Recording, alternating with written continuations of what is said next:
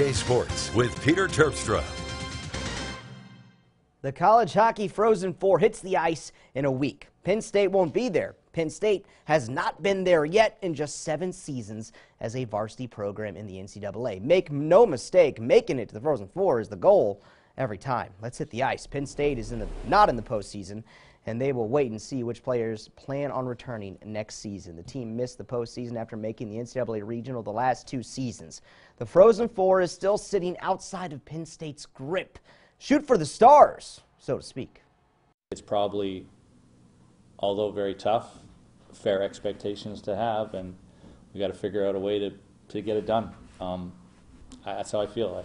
I think part of the attractiveness of coming to Penn State is, aside from world-class education and the atmosphere of Penn State, it's because you want to go and do really well on a national level. So we have to figure it out. Godowski will be in his 9th season next year, barring something unexpected. The Pittsburgh